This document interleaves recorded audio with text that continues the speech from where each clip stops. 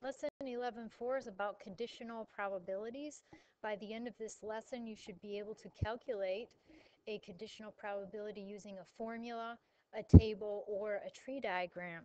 So, to begin with, here's our definition.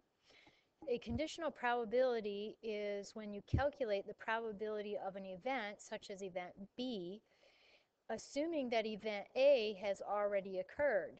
So the probability would be written like this, and you would read that as the probability of B given A. So when you're calculating this sort of probability, the given part becomes your denominator. So let's try that using a table. So in this example, we have um, males and females and different colleges that they could potentially go to. So we want to calculate what is the probability that a randomly selected student is female given that they attended a graduate school. So we will look at the graduate school information only, and we'll look for the number of females, 1,954. And we will divide that by the total number of graduate students because the given part is only the graduate school information. So if we add these two things together, we get a total, let's put a total column here, we get a total of 3,303. That becomes our denominator. In example B, it says, what is the probability that a randomly selected student is female? So for this one, we would want the total number of females divided by the total number of students. So we would add up the total number of females, and that comes out to 9,933. And the total number of males was 7,539. So if we add these two together, the total number of students represented by the whole table is 17,472. So the probability we will randomly select a female student would be the total number of females divided by the total number of students. Of course, you can turn these into decimals if you would like. Example C, find the probability that we randomly select a student and the student is attending a four-year college given that they are male. So we're looking at the male group only, and the numerator is the number attending a four-year college, and the denominator is the total number of males.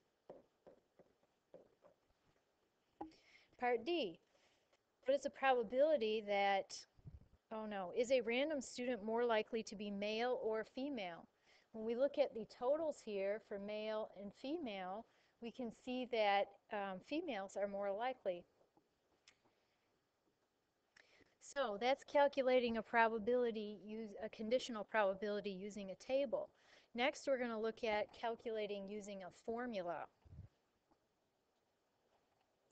So if we're looking at the conditional probability of B given A, the formula we would use is the probability of A and B divided by the probability of A.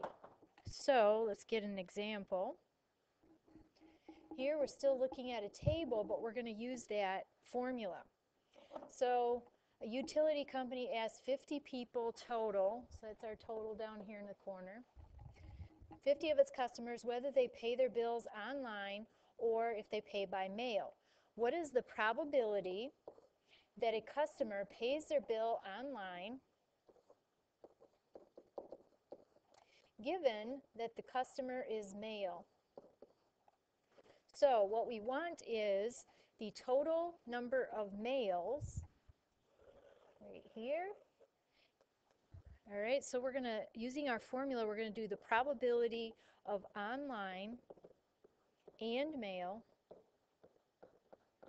and we will divide by the probability of male.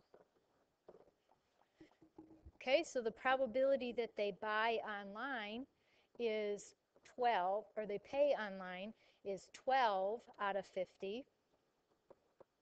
And the probability that they are male is 20 out of 50. So if we divide this, that ends up being 12 out of 50 divided by 20 out of 50. And to divide fractions, you multiply by the reciprocal. So that ends up being 12 out of 20, which is the same thing we were doing before in the other table. In the next video, we're going to look at tree diagrams.